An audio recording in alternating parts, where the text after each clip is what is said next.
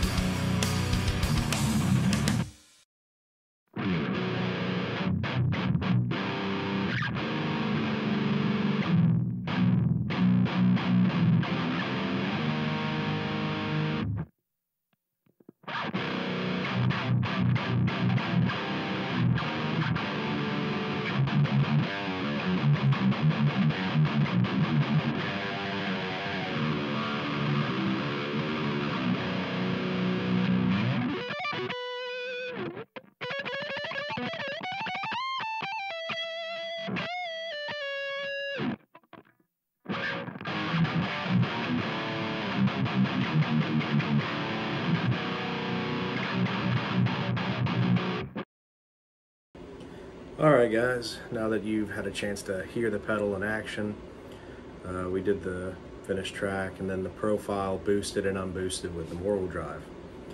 Single chain for those interested, 7-string Ibanez RG, guitar Marie cauterizer in the bridge, running through this Morgul drive into the front end of my Kemper. Profile was a Revision F dual rectifier from Amp Guru Profiles. Cab IR is of my Marshall MF400 cab. Okay, now let's talk about the pedal itself. Very straightforward. You have a tone, a depth, volume, and a drive. This is probably, because I've got a ton of overdrive pedals here now, each one of them does a completely different flavor and take and feel. This one is the most, I hate using the word organic, but if you're not a fan of using an overdrive, you like an amp's tone on its own, maybe you just want a little extra without a ton of extra color from the overdrive. Like a TCE electronic style preamp type boost tends to add like this very metallic percussive kind of thing, right? And chops off a lot of low end. With the depth control, you can preserve a lot of low end, you can preserve a lot of the character from your amp. Just maybe, you know, just push it a little harder. This is just adding more, which I know arguably that's what any overdrive does, but I've found like a Tube Screamer adds mid-range. The TC, you know, makes it a very sharp, narrow frequency range. Most overdrives will color it in some way or another. This is literally just adding on to what's already there. Not too many pedals I've come across that do that sort of thing,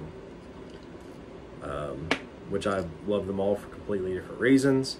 This is just another cool tool to add to your arsenal. Sure, we'll go with that. Brooks from Blackhawk Amplifiers, awesome guy. Really enjoyed talking to him. This is the second demo we've done.